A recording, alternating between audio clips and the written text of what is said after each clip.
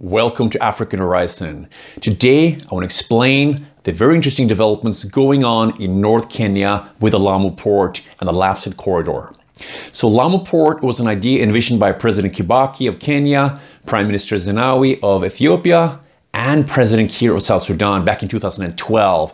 Construction started in earnest in 2014 and it's been going on all the way since then. And in June this year, in 2 months, they're going to be opening up and starting shipments from Lamu Port and on the way up to Hawassa and Adama industrial parks in southern Ethiopia via Moyale. They've been going on with port developments. 3 berths are already completed with 1.2 million TEUs. The goal is to have 32 berths completed. That's probably going to take, I think, another 10 to maybe 20 years total completion, also considering COVID going on. But the fact that they have 3 berths completed and they're going to start shipments from middle of June from now, that's 2 months from now. So there is really interesting developments going on in Kenya. Infrastructure is so important, which is why this is very interesting, particularly for northern Kenya. There have been terrorist attacks by Al-Shabaab conducted in northern Kenya, in the region, are also around Lamu, but there have been very strict security measures enforced. During COVID, they have been able to continue work on the Lamu Port by lockdown, completing down the entire Lamu work site area. There have been 2,000 workers continuing works on the Lamu Port during COVID, and they're going to continue developments going forward as well. This is really interesting. Maersk is one of the large companies, also being a part probably of joining a special economic zone for manufacturing near Lamu Port. So there are international investors going into the area. And I think it's really interesting because opening up northern Kenya, providing a road corridor, also going to build an oil pipeline in the future and oil railway as well. This is really interesting because this is connecting Kenya to South Sudan and Ethiopia. And in this broader landscape, including also Somalia, when the situation in Somalia also, develops and matures, and it's going to probably take time, longer time for Somalia, but I think it's really interesting. President Kenyatta met with Prime Minister Abiy in Ethiopia in late last year. They visited, the border of Moyale, where there's a one-stop border checkpoint set up. They also visited Lamu Port. They inspected developments.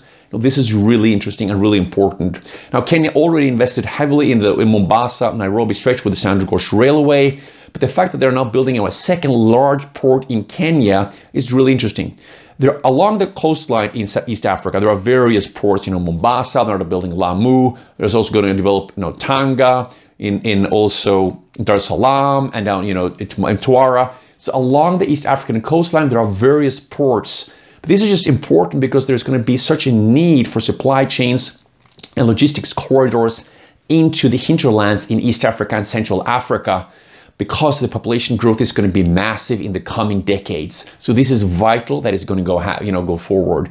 Now, the LAPSSET Corridor, being Lamu Port, South Sudan, Ethiopia Transport Corridor, is now really a project that is coming to to show that the importance of making strategic decisions on infrastructure is so vital. And while some critics and some journalists may think that, but there's no potential now, and there's terrorism, but that is exactly why I think it's very important that these governments made this decision to make and develop the Lamu Port and this corridor, because the way forward is to build business, is to develop infrastructure, because that is going to provide job opportunities, that is going to attract businesses, that is going to draw trade and logistics across northern Kenya into South Sudan and to southern Ethiopia. And that is the way forward also for other regions also to really think about. So this is very interesting. It's very positive. And this opens up various opportunities for foreign investors in need of logistics base. So they could now consider potentially both Lamu, but also, of course, Mombasa is another opportunity. But Mombasa is already quite congested. There are a lot of players already using Mombasa, the Mombasa stretching to Nairobi and onwards to Uganda. But really, this is interesting. So considering the opportunities now going forward and from June, and work is just going to continue. The Kenyan government is currently looking for financing to support the developments of more berths in the Lamu Port area. That is going to continue. And the various different road projects, rail projects is just going to go on from now on. So I think in the coming years, this really interesting transport corridor opening up Kenya, Ethiopia, South Sudan, and also going to open up other countries is really interesting to be aware of. So thank you so much for joining. and I look forward to seeing you next week.